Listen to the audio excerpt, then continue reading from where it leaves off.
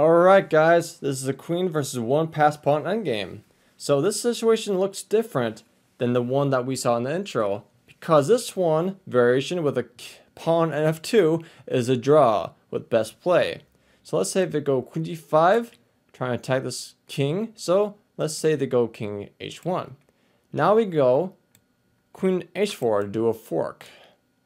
So now they go king g2, queen g4, king h1 again, queen f3, fork again, king g1, queen g3, and they amazingly go king h1. And you're probably thinking, first of all, if you don't know this endgame, I'll just take the pawn, I win. And they say, good game, draw. And you say, what? I thought it was a win. You can't do that with a stalemate. The king cannot move, it's not in check, so it'll be a draw and a tie. So, this situation with the pawn and f2 and the king on g2, it'll be a draw with best play. Now this situation we flip the board a little bit and the king is on the queen side with the pawn, but the situation is no different. So we have the same tactics that we can use as black to stalemate us and have no progress for white. Now in this situation we have a pawn on h2. So this is unfortunately still a draw. So let's say if we go with a queen in, maybe queen g5. Let's say if they go king h1. So the thing is, we can't go anywhere on the g file now because it'll be a stalemate. So if we go there, stalemate. And if you go there, all the way back there, stalemate. So we don't want a stalemate. So if they go there, so you can try something like this, and the black king goes to g2. They can just zigzag in. You'll try this way. And for this is one, black has to know not to go to h1. If you do that, you're going to be having a big smile on your face. It'll be a checkmate. And you're going to be saying, woohoo. But if only a competent player just does this endgame, they're going to go king g1 and play on as a draw. In these situations, if the king is next to the pawn on these 4 squares and these 4 fouls, it'll be a draw.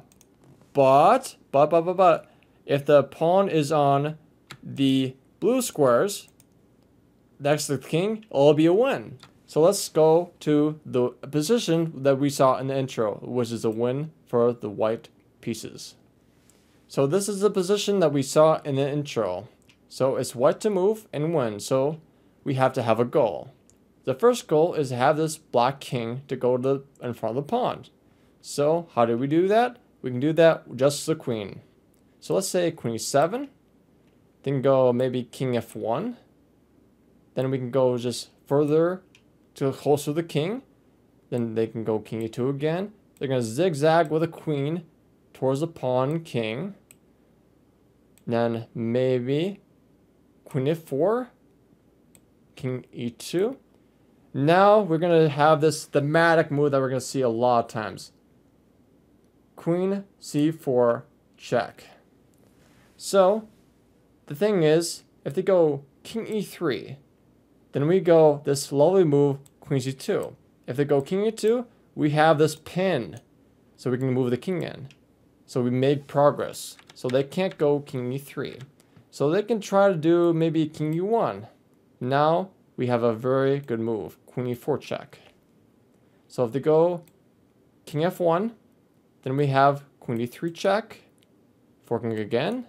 They have to go king e1, and now queen e3, and we have achieved the goal that we have to set before us. And we go king e7, or king f7, doesn't matter. The king is closer to the pawn and the king.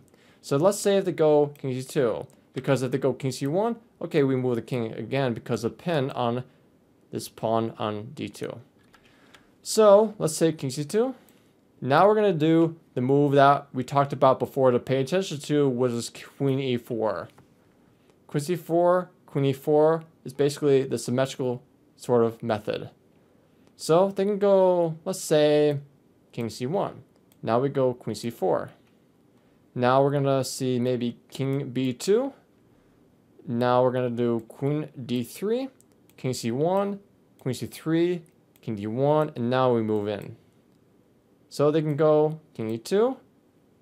Then we can go queen c4 check. Then go king e1. Now we go queen e4 check. King f2. Queen e3. King e1. Queen e3. King d1. Now move the king in. So I'm going to try again. King c2. Queen e4 check. Then go king c2. Now we go queen e3. King c1. Queen c3. King d1. Now move the king in one more time majorly. So if they go king e2, queen e3, right away force the king to go to d1. There's no ifs, ands, or buts. So now we go, for example, king c3, and we only just basically forcing the king to go to checkmate. So king c1 is the only move.